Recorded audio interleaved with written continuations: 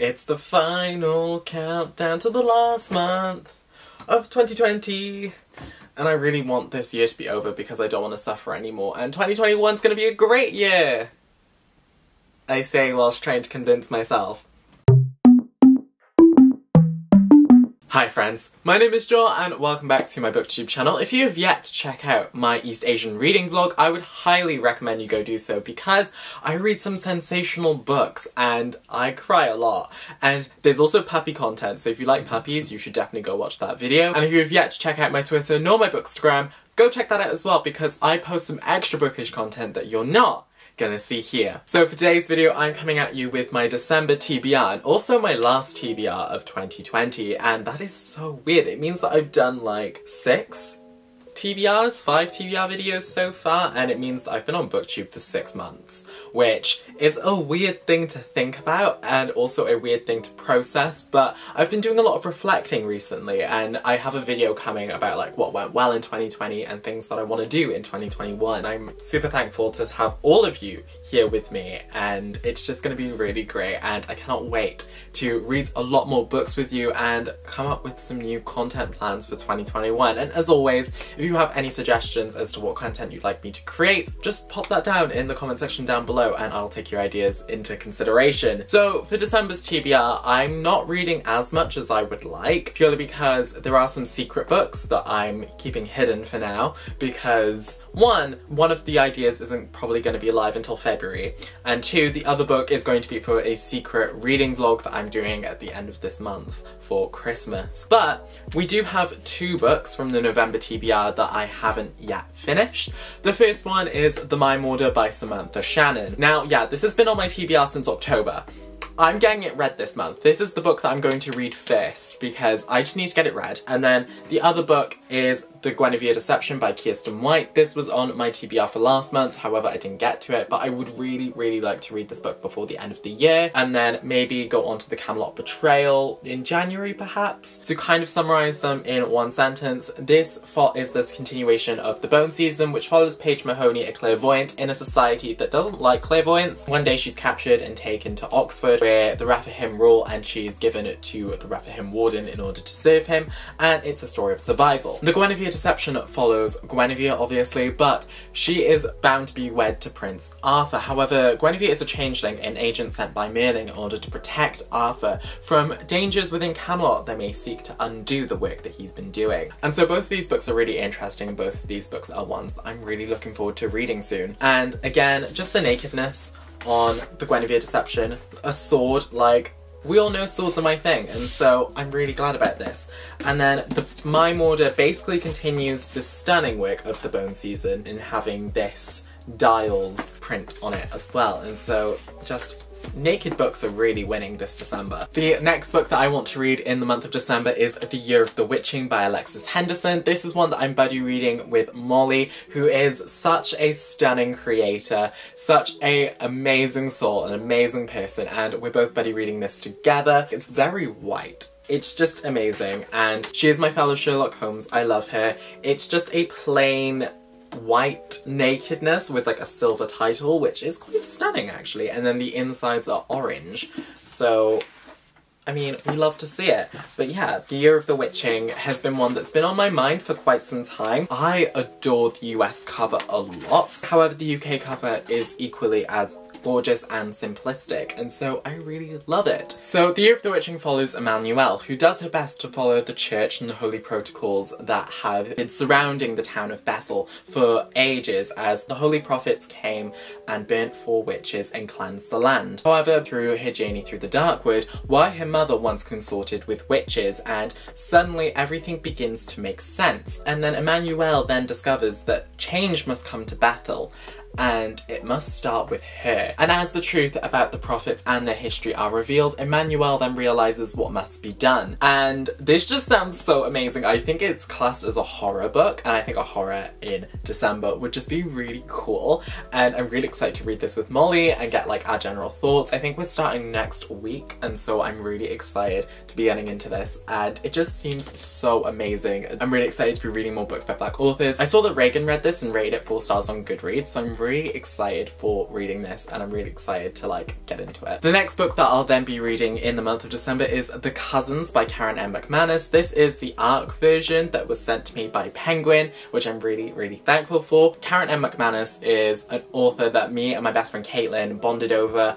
and we read basically a lot of her books. And so we're both really excited to be reading her new book, The Cousins. Just from the synopsis, it was very interesting to me, very intriguing. Very much up Karen M. McManus's alley in terms of writing, but also bringing something new to her writing collection. And so I'm really excited to be getting into this. So this basically follows Millie, Aubrey and Jonah Story, who are cousins but don't really know each other that well. They're just very distant. Their grandmother had like disinherited all of their parents when they were younger, and so it's very weird when they receive an invitation to come to the grandmother's house. Their parents are all clear on one point: not going is not an option, as they want to get back into their grandmother's good graces, most likely because they want that inheritance money. And so when they arrive on the island resort, they realise that their grandmother has different plans for them, and they realise their family history is much darker and much more mysterious than they anticipated. And what pulled them apart years ago is still around, and the cousins will learn everything and they'll never feel the same way about their family again. And so this is really intriguing and really exciting, and so I'm really hoping that this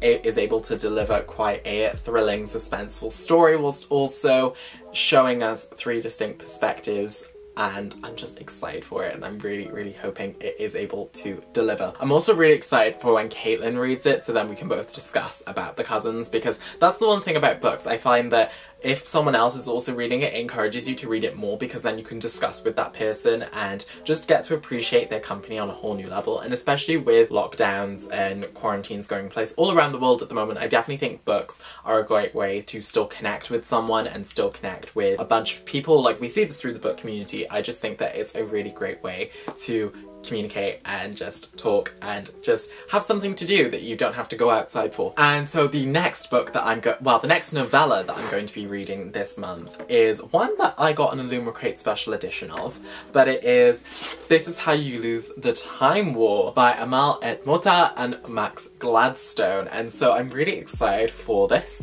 I don't know much about this novella except for the fact it's blue and red, and they're time travelers. They're from rival agencies going against one another, and they leave each other letters.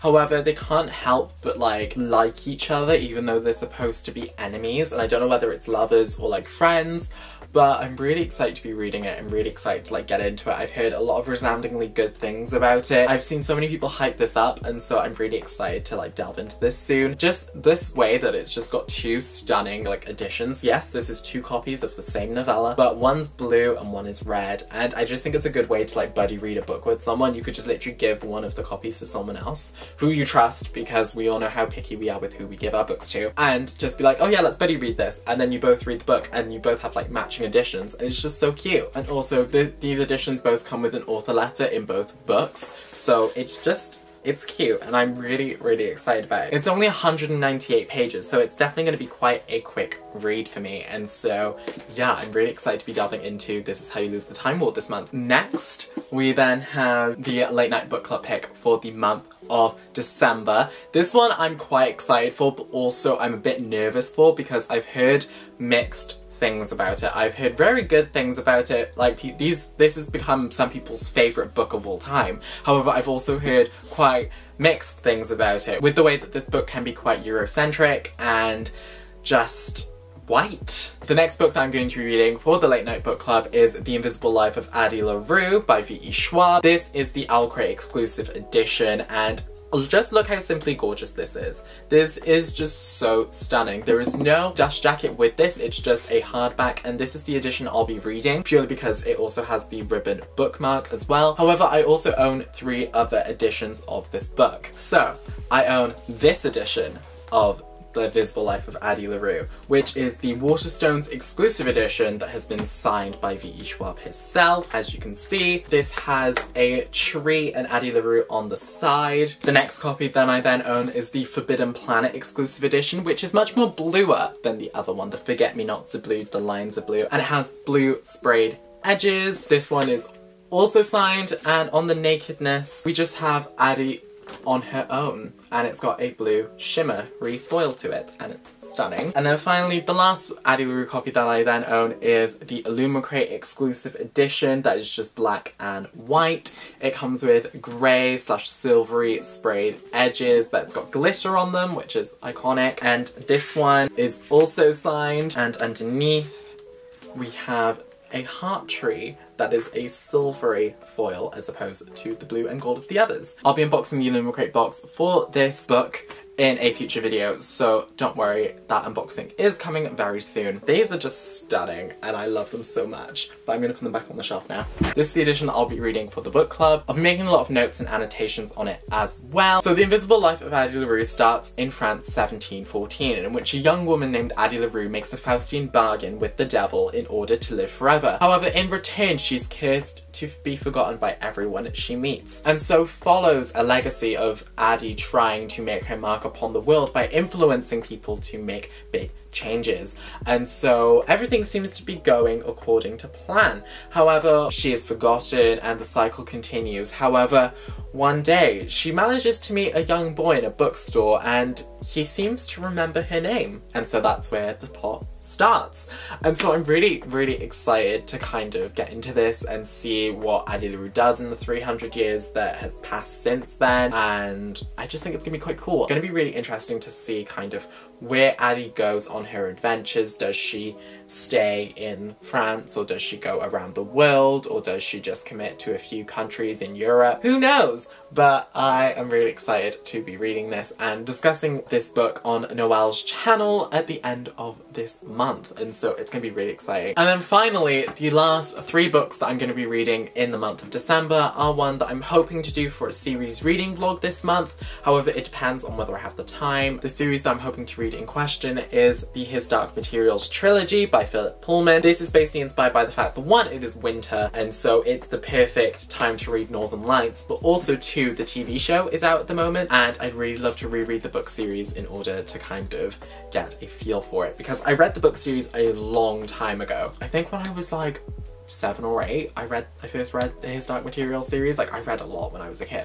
It's been 12 years, holy shit. I want to just see how much I remember from this series, but I think I'll be like kind of going back into this for the very first time again, because I don't remember much, and because my brain is like, I need to make room, so I'm just gonna get rid of this. So I think this is something that's been gotten rid of, but I'm really excited to be reading it, and the cover art is just stunning, because we have Northern Lights, the subtle knife, and then the amber spyglass, and every single book is stunning. Every single book. So the His Dark Materials trilogy follows Lyra Belanqua, who has a demon, a figment of her consciousness, personified into a creature that is attached to her, and so both of them are launched on a journey that will change the world, because Lyra has this massive destiny and no one can influence her destiny. She has to discover everything on her own, and it's just very intriguing because we discover fighting armoured bears, witches, and flying balloons. We discover what the meaning of dust is, which is exciting. And yeah, and plus I have to read, I think it's The Secret Commonwealth next semester for university for one of my science fiction fantasies module, so it's definitely going to be good to read the trilogy and get a refresher of the trilogy before I delve into the Book of Dust. So yeah, I am excited and I cannot wait to read this, and I just think it's going to be quite a nice, like, chill, Christmassy reading vlog as well, because obviously His Dark Materials is such like a wintry read and such like a nice relaxing read. I don't know, I just feel comforted whilst reading this. Yeah, I'm excited to read it and get into it. And yeah, I think that is everything for this TBR video. Again, I'm just super excited for like finishing 2020 and going forth to 2021 with all the new ideas that I have, and I definitely think 2021 is going to be a great year for this channel and for all of you as well.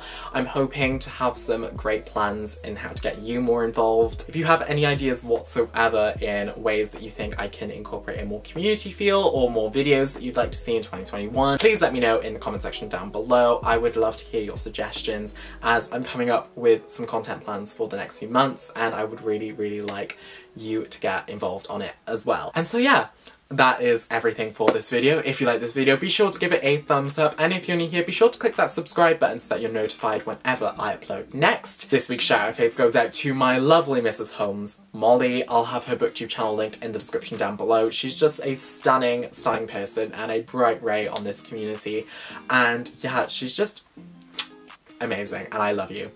To Molly. I love you, Molly. And yeah, and if you wanted to find me on any other social media platforms, I'll have them linked in the description down below, along with my coffee and my Amazon wishlist page, just in case you wanted to donate any amount of money or books to help support this channel any further. And as always, those options are optional. And yeah, I guess that is everything for this video. And so yeah, I guess until the next video, bye friends.